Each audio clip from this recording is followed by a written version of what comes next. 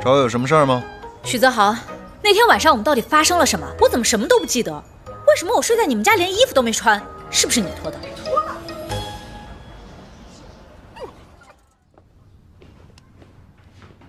嗨，关医生你好啊。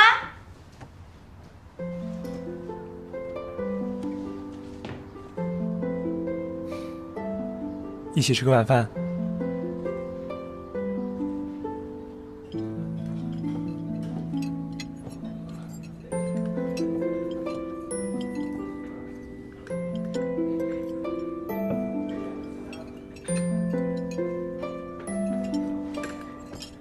夏天，我那天相亲是我妈妈的意思，我们两家人都认识，我也不好驳了长辈的面子，本来想解决完之后再跟你解释的，让你误会了，对不起啊。你呢？你有什么要跟我说的吗？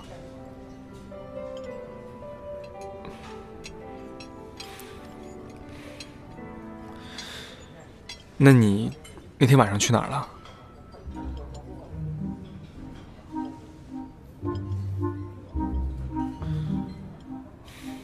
我要跟你坦白，那天我查了你手机位置，我是担心你的安全，但是我还是不太理解你为什么会在那个地方。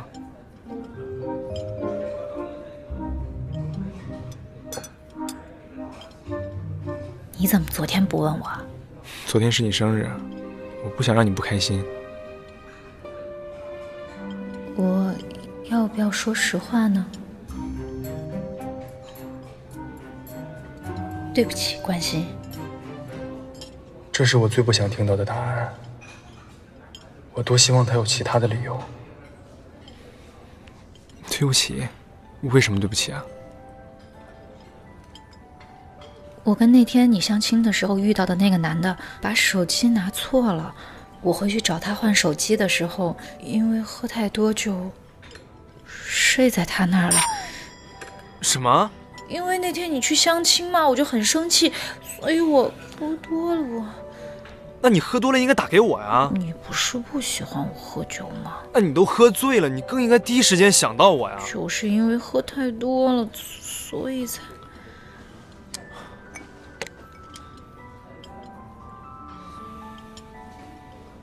但我俩真的什么都没发生，我向你保证，真的，你就原谅我这一次好吗？这是我能原谅的事情吗？难道我不知道你喝醉酒是什么样子吗？你一喝醉酒就爱撒娇，很容易让别人误会的。就连第一次跟我喝酒也是这样，在公园喝醉了就……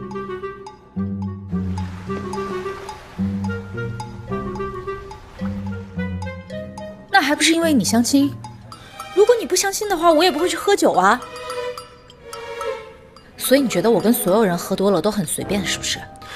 不是，夏天，我不是那个意思。在公园那天是因为我喜欢你啊，你难道不知道吗？我知道。算了。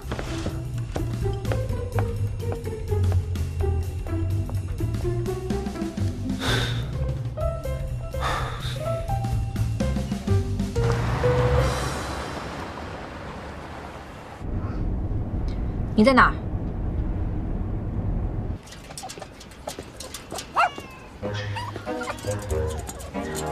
喜香香了的小宝宝，哎呦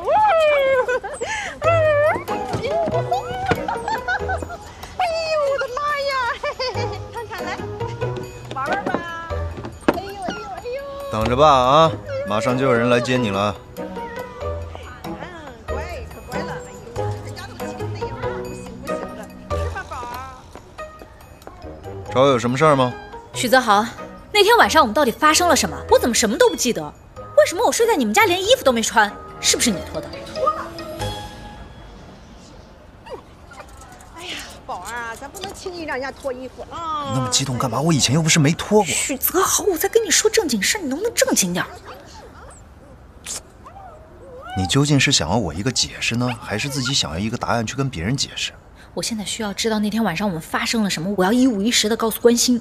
你还不打算跟他分手啊？为什么要分手？他去相亲哎，你没有自尊心的吗？没有啊，因为他实在是太好了，好到我不需要有自尊心。是你以前就这样，跟我在一起的时候就这样。那他可跟你太不一样了，他比你好太多，我很爱他。那你爱上一个人还真是轻易啊。那你直接跟他说实话好了，说在酒店遇到的那个男的，就是你自己交往了5年的前任，你们交换手机的时候还一起睡了一觉。我们没睡。哟，小点声。所以你到底要不要告诉我那天晚上我们发生了什么？你喝醉了什么样，你自己不知道啊？你也真的是神经够大条的，就这么睡在一个男人家里。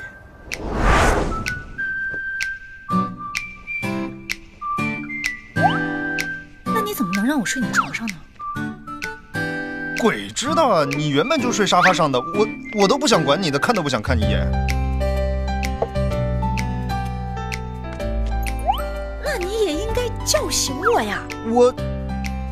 我叫了呀，我怎么没叫？果然这样的男人真是有风度。哎，你把我当个正常人吧？怎么会真的让你睡沙发？我是那样的人吗？那为什么第2天早上醒来你也在床上？我也得睡觉啊，但什么都没发生，你把我当什么人？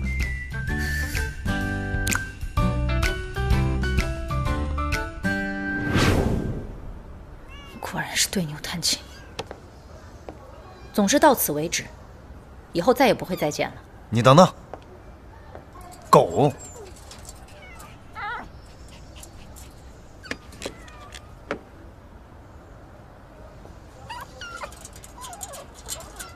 你看看你的主人怎么这么的刻薄呢？你千万要坚强一点呢。你没想带走它？夏天，不许气呀！你觉得我是什么样的人？自大、自私、自负、自我。夸完了是吧？夸完了，赶紧走。宝贝儿，拜拜，辛苦你了哦。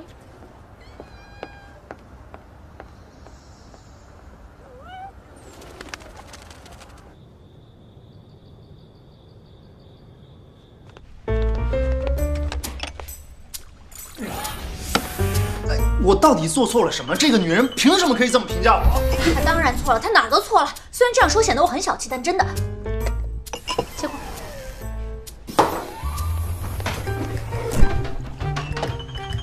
每次买完奶茶，他都要自己先喝第1口。这样的男人到底有多小气？你们知道了。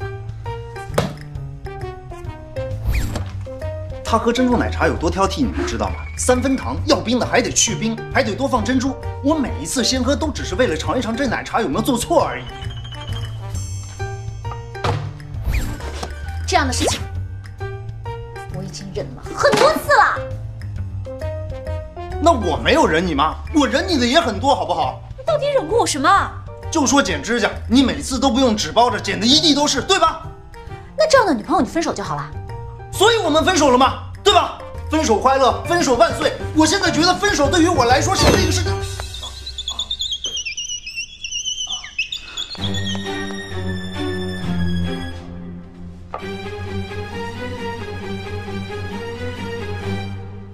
快乐。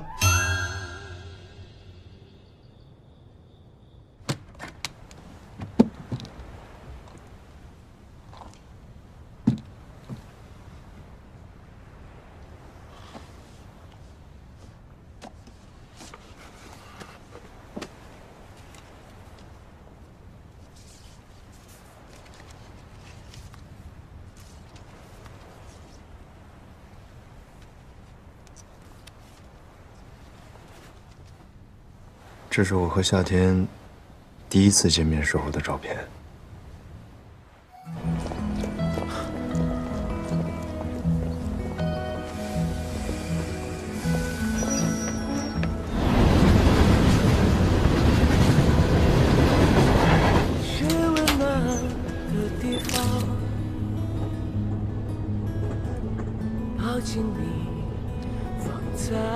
对不起，我。没关系，不是有张照片吗？啊，你也坐在这个车厢里？13C，这么巧，13B。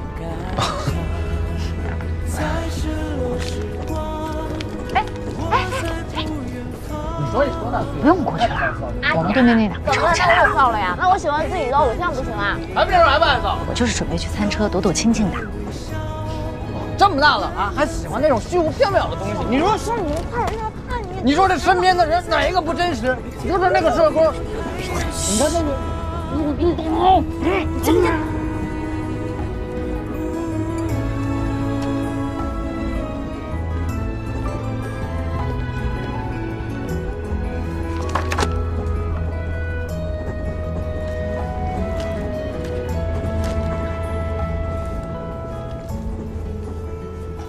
你是学家具设计的吗？我的专业是室内设计，家具设计只是兴趣爱好，尤其是木作家具。真的，我也是学室内设计的。看来未来咱们俩有可能成为同行。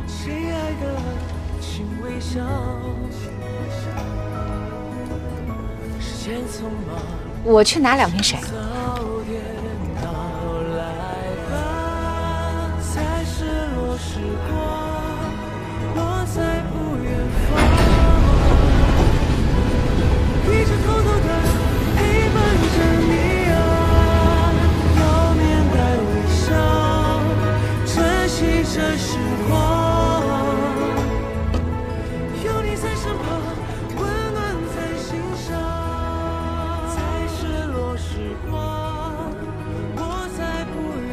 你这个小头还蛮帅的。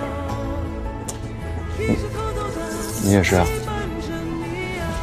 很漂亮。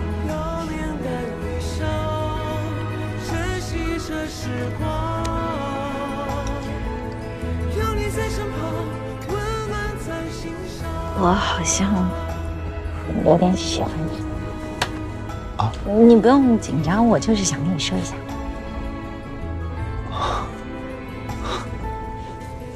他那个时候真的好可爱啊！